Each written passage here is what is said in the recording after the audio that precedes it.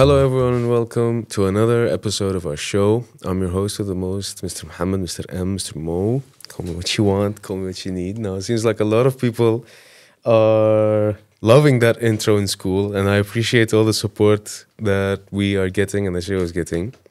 Now, this episode is all about World Autism Day and inclusivity and diversity that we have, and we should have, of course.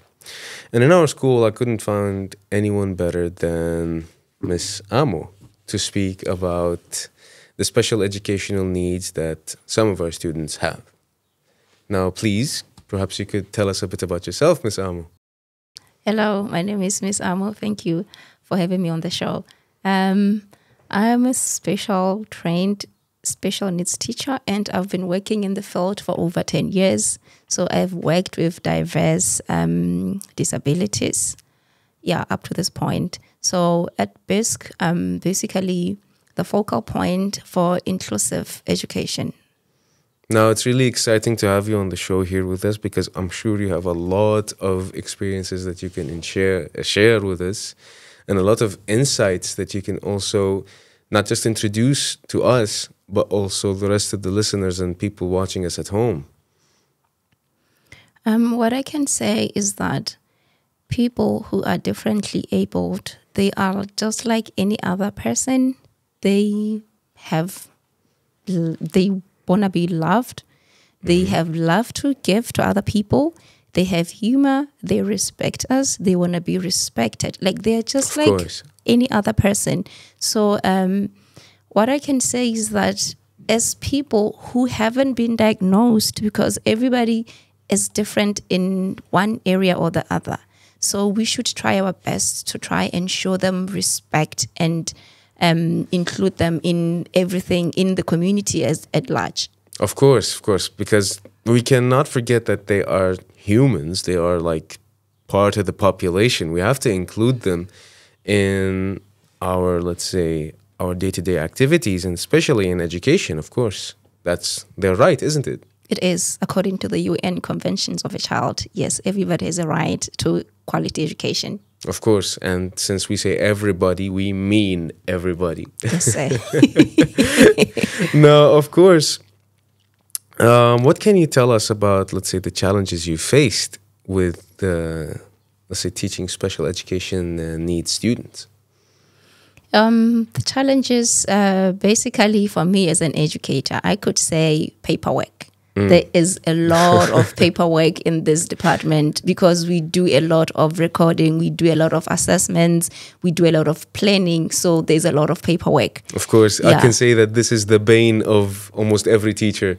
Some of my friends ask me, like, Muhammad, what's the boring part of teaching? And I immediately tell them exactly what you said, the paperwork. Yes. Paperwork is a major challenge. So if you guys think you have a lot of paperwork, come to the SC and then you'll know what paperwork looks like. It's a lot. We might pay you a visit. Of course, please do. Now, of course, speaking of paperwork, I can make the assumption that you guys have, let's say, individualized educational plans. Yes. An individualized educational plan is a plan that it's an annual plan, right? However, we split it into terms. For example, we will have a plan for each term, right? At the beginning of term, we will set goals. And then mid-term, we review them. At the end of the term, we're going to review again. So in one term, we sit 3 times to review. Once to set the goals. Yes. And once to review them and once to assess them. Yes. Can say. Like in the middle, we are checking whether this plan, this intervention plan is working or not. If it's not working, we have to change because we don't want to keep a plan that is not working for the whole time. Right? Of course. Yes. That's why we have there's no point in practicing something that, let's say, doesn't work. You know, if you do the same thing over and over and expect different results, what's the definition of that? Exactly. Yeah, that's what happens. So in an IEP, we set goals that are measurable, right? And the goals are set according to an individual's abilities, right? Yes. So 2 students in one class will have 2 different IEPs, right? Yes. So because we want to nurture our students wholeheartedly, we ensure that an IEP focuses on the academic aspects, social, emotional, and communication aspects. Of course. Yeah. Because again, this is not trying to make them independent, but this is to include them in, let's say, the community that they are in, isn't it? Yes, we are equipping them with skills for life, because if somebody cannot manage their emotions, it's going to be very hard for them to survive in a community, right? If they cannot express their feelings, or they cannot express what they need to say, it's going to be very hard for them to be included, right? Of course. It's almost sounding like a non-verbal form of communication that needs to be developed for the SEN students, let's say, or persons. Yes, we want them to have a voice, like everybody else does. Of course. Now, perhaps we can take a step away from the individualized experiences, and you can share some insights about the holistic view of, let's say autism. Autism is a neurological disorder, and usually it affects communication aspect, it affects social skills, and to some extent it affects the intellectual abilities of an individual. Yes. So autism, as it is called a spectrum, which means that it affects people differently. So 2 people can never be on the same level of the spectrum. So for example, you have that at one end of the continuum, you have an individual who is very high functioning, yet they are still on the spectrum. And at the other end of the continuum, you have somebody who is severely affected by autism. So people on the spectrum, they are literally on different points. Yeah. So it means that they have different strengths and weaknesses. However, we try to help each and every one of them to become the best version of themselves that they can be. Of course. And perhaps you can also share some insight about the difference between a person being on the high functioning end of the spectrum and the other end of the spectrum. Okay, somebody who's called high functioning, in other cases, they can go all the way throughout their life without even being diagnosed, right? So it means intellectually, they are very capable. Social skills, they can socialize. Communication, they communicate perfectly, right? Yeah. And they do not have sensitivities or behavioral issues that are obvious to the world, right? Yeah. And at the other end of the spectrum, you have an individual who has the sensitivities are very, how do I put it? They have behavioral challenges, like severe behavioral challenges. You find that those individuals sometimes are nonverbal, and the intellectual abilities are very low. Yes. So that's the other end of the spectrum. Now, bringing it back to more, let's say, individualized experiences from your perspective, how have you, or what method is there that helps you, let's say, improve a person's communication ability if they were nonverbal?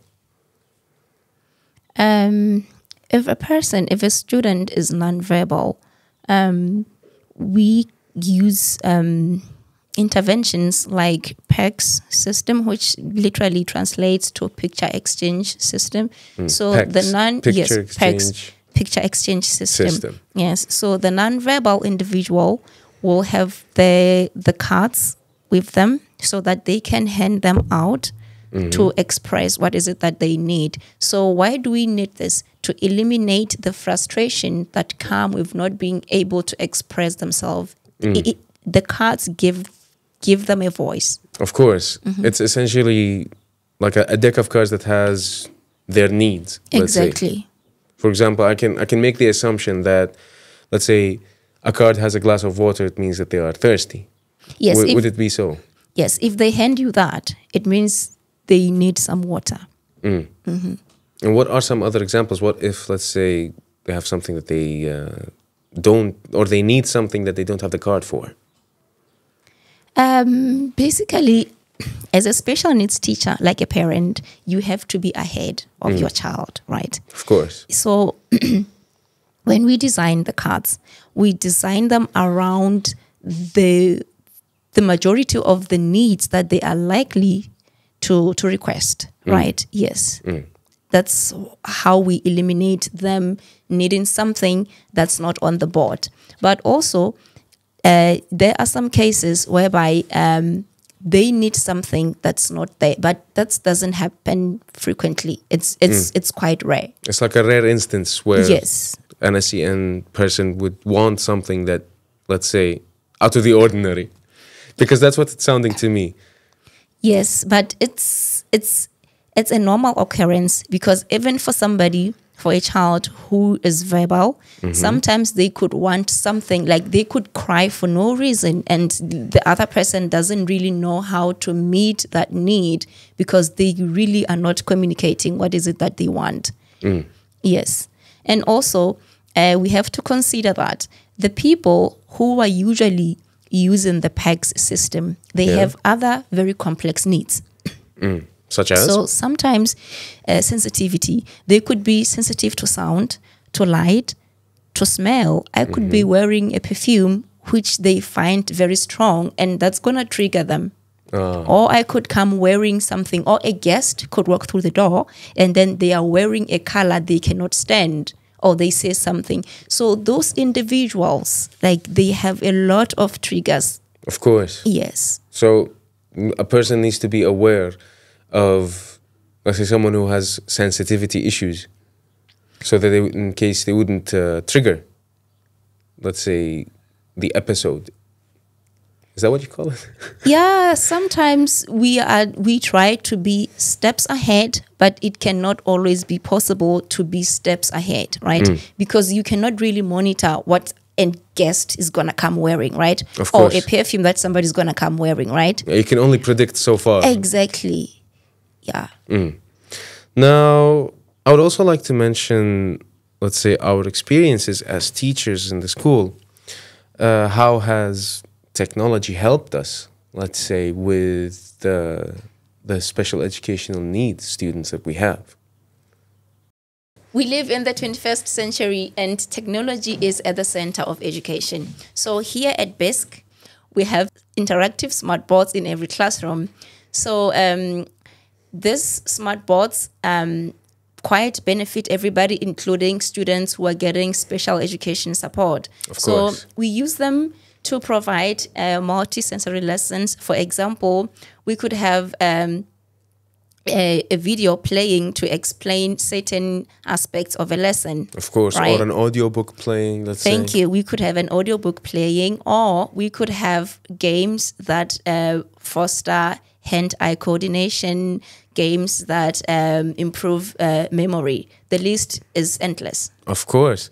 Now, when you said we are surrounded by technology and it has become the center of education, it just made me think about, like, what I'm using right now to also manage my lessons and everything. Exactly. And again, to, let's say, segue us into our last bit for today's episode, let's say how us as teachers and educators, how we explore ways that we can include all of the things that we have mentioned before in our school and in our classes. So one way that I would like to, say, think about or use to include special education needs is to present differentiated learning. What experiences can you share with us about that, Miss? Okay, before we get to that, one important aspect that we should have as an inclusive school is that we should have empathy, because people on the spectrum, on a Monday, they could have a perfect day, and then on a Thursday, they could have a different day altogether. So we should believe in them. We should give them a chance. We should not judge them on one episode of them having a difficult day. Of course. So empathy is at the center of inclusivity, right? So coming to inclusive practices in the classroom, first of all, we need to plan our lessons we need to base lesson planning on the students themselves. So as a teacher, as an educator, your lesson planning should be driven by students, not by you. So the lessons should be student-centered. Of course, to make it more inclusive, let's say, and to bring it back home as well, to develop empathy, we need to also foster acceptance in, let's say, in not just our students, but rather everyone who's listening, whether at home or all over the globe. After all, they are a part of the population, and we have to include them. We have to be empathetic and understanding towards them. Yes. So a lesson should be delivered via multisensory platforms. For example, you could have pictures, you could have an audio, you could have like the same content in writing, so that every other person can access the content according to their learning style, right? Also, when you assess them, try to use different assessments method. Don't just focus on one aspect of assessment. Try to have different aspects of assessment. Yeah, that way you are very inclusive of everybody. Of course. People who are getting special needs support, they learn differently. Even the other people who are not specifically called students who are getting special needs support, they still learn differently, right? So in other way, you are including everybody's learning style, not just the students who have been on the list of the ones who need special needs support. Now, of course, to bring it back to, let's say, empathy, fostering acceptance, understanding, and collaboration, there has to be some challenges that people with autism face as well. Could you perhaps elaborate on that as well? Thank you. A major challenge is mostly social isolation. Like I mentioned at the beginning of the interview, that autism affects communication and social skills aspects of an individual. So these individuals struggle with initiating conversation. They struggle with initiating friendship. So it's always, we advise that in a school, we coach our students to try and initiate friendship, to try and initiate conversations. We are not forcing, but we are asking that they meet them halfway, because they cannot initiate. Of course. Yes. They lack the ability to initiate. Yes. So it falls to us to try and collaborate and help and foster acceptance among not just the SEN department, but everyone else as well, because it's all about inclusivity and diversity now, isn't it? Empathy. Empathy as well, of course. It's like a key word that we can discuss in a later episode. Now, as much as we would love to continue the conversation, unfortunately, we have reached the end of the episode, and I would like to thank Ms. Amo for being a wonderful guest with us here today. Now, don't forget to leave a like, subscribe, and share, and comment, and we have been proud.